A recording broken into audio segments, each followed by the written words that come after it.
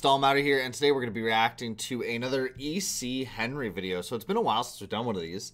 He does the video on different ships from different sci-fi series, and this one is the Skipray 2.0, the dreaded Imperial Blastboat. Fan lore. So the fan lore is, okay, the Skipray Blastboat is a fan favorite ship from the old Star Wars expanded universe. Today I'm exploring my fan-made ship, the Empire's Cunning. Okay, so this is his version of the ship. Okay, so the 2.0. So that's interesting. I don't know if he made a mod for some game that has this in it or something, but regardless, link to the original video down below. Let's jump into it. Your vessel is operating with any illegal transponder. Lower your shields and prepare for inspection. Looks like he's running. Charge weapons.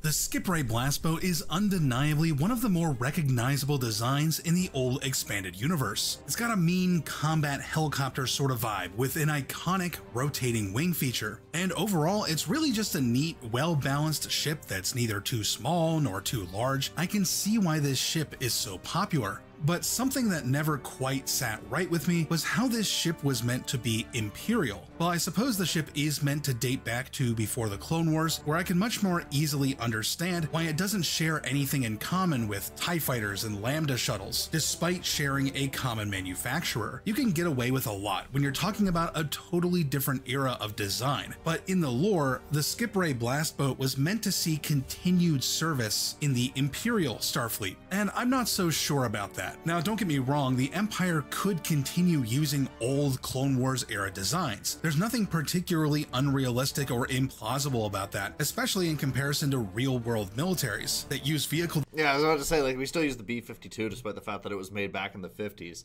And some countries, like, look at Russia, they use, you know, they're now currently using pre-World War II stuff in their conflict in Ukraine, right? So it's not out of the imagination, you know, out of the realm of possibility, especially in a fictional universe, to use stuff that's, you know, very old designs for many decades, but I don't know that we ought to apply that logic to the Empire. The Empire that we see in the original saga has certain principles of visual design. They have a unified look and a preference for more cutting-edge vehicles. It would seem that the Empire was throwing out countless completely viable designs from the Republic simply to replace them with specifically Imperial designs. That is, if they replaced them at all. So to me, it seems more plausible that if the Empire wanted to continue employing a vessel like the Skipray Blastboat, they would use a new design, even if it was clearly patterned on the old version. So that's the context behind the inspiration for my so-called Imperial Blastboat. I started this journey with a simple drawing where I made sure to include certain recognizable elements from both the Lambda shuttle and the TIE line, but as I started modeling the ship in 3 dimensions, I would end up making a lot of changes.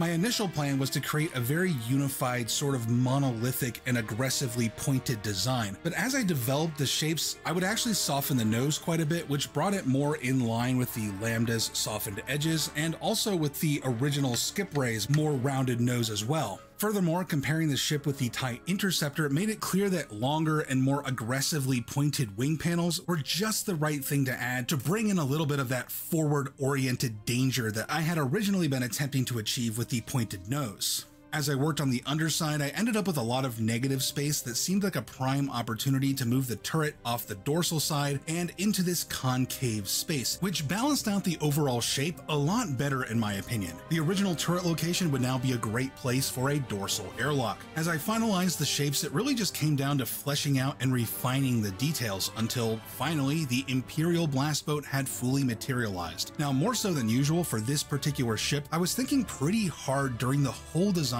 process about what each and every detail was, and about what sorts of roles the ship would best take on, given what we know about the Empire and the existing ships in the Imperial fleet. So I've actually got quite a bit of lore that I can dive into. This is the Scianar GAT-18 Imperial Blastboat, the successor to the venerated GAT-12 Skipray Blastboat. This new version would be exclusively produced for the Galactic Empire and designed to the same engineering standards of Scianar's other Imperial vessels, like the TIE Fighter and the Lambda Shuttle. The motivation to produce this vessel came when the designers at Scianar Fleet Systems identified a I don't know what it is about floating pillars, but I just think they look so badass. Like, it's probably one of like the most useless designs when you think of it. I mean, I guess you can move them around in theory, but it just looks cool.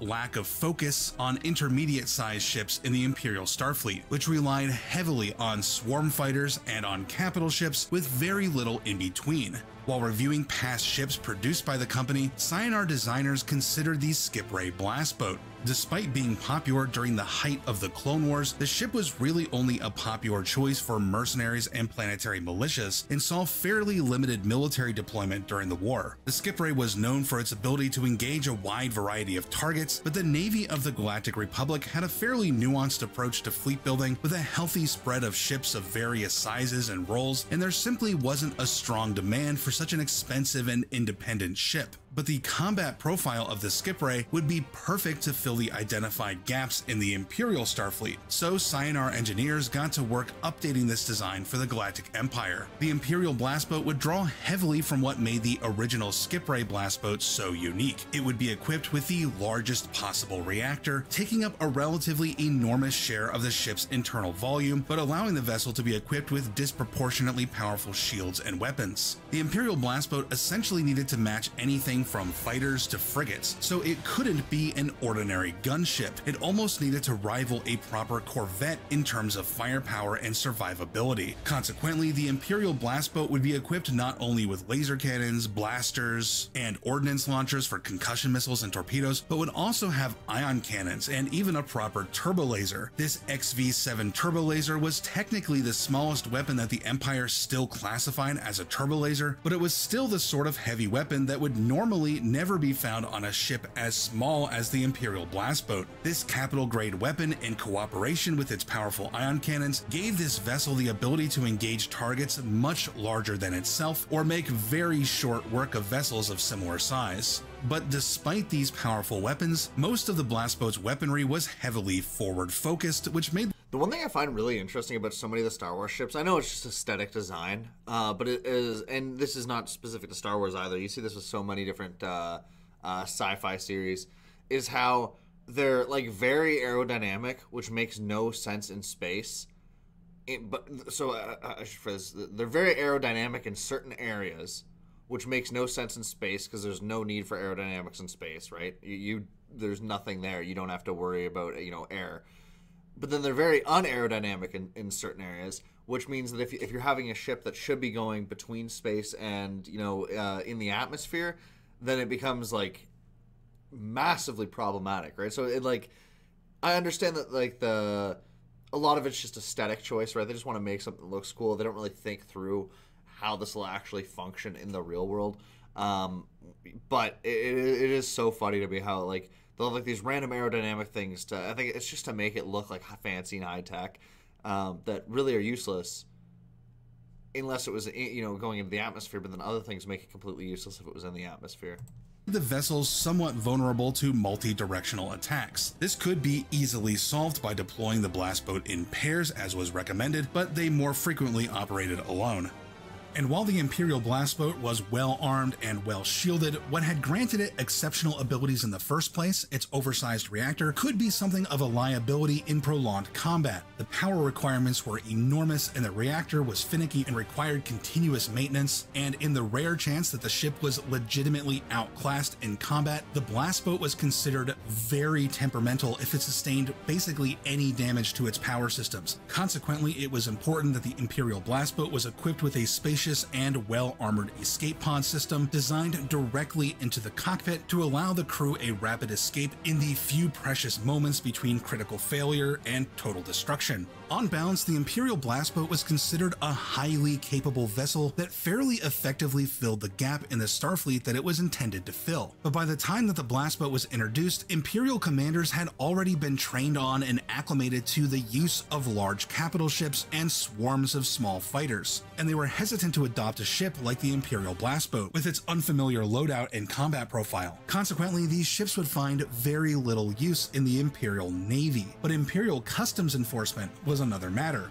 In this particular avenue, the Empire was struggling to police the thousands of hyperlanes and backwater systems frequented by the galaxy's smugglers and pirates. Short-range fighters certainly couldn't accomplish this, and enormous capital ships were better used elsewhere. Consequently, the Imperial Office of Customs was largely reliant on older or less than ideal ships for the job. The Imperial Blastboat perfectly solved the problems that Imperial Customs was facing. The ship was combat capable enough to engage virtually anything that customs enforcement could be expected to face, from illegally armed light freighters all the way to pirate corvettes. Its only limitation in this role was that its low crew complement would be frequently outnumbered during boarding action. Taking prisoners and securing contraband would be a routine part of the job, and the Blastboat's crew of 4 simply wasn't up to the task. That's why the Imperial Blastboat carried a detachment of specialized combat drones, which, while not particularly powerful or well armored, were generally more than enough deterrent against the sorts of unprofessional resistance they were expected to encounter. Altogether, the Imperial Blastboat was a formidable ship and effectively fulfilled a thankless role in situations where larger ships lacked the versatility and smaller ships lacked the necessary endurance and firepower. But as the Imperial Blastboat generally operated far from the front lines, it never really earned a reputation worthy of its abilities. Nevertheless, it was a feared sight for those it was hunting, and it was often the last thing a smuggler ever saw. So that's just a little exploration of what an Imperial Blastboat might look like. I'd like to give special thanks to Ryan Fletcher, who provided the awesome animations in the intro, and to Robert Rose, who modeled and rendered the excellent replica of the original Skipray Blastboat design in this video, and of course to Angelos Kardarinis, who rendered all the scenes of my Imperial Blastboat for this video. I couldn't do these videos without these amazing artists helping me out, and I'd like to thank you all too for watching and staying to the end, and I hope to see you next time. Huh. Yeah, that's really interesting. So I don't know if you put anything in this, or sorry, put this in anything in terms of like, has he put it as like a mod in something, or is this just something that he like did kind of as like a thought project? Either way, it looks really cool. But anyway, let me know what you think below. Like, comment, subscribe. I'll see you guys in the next one.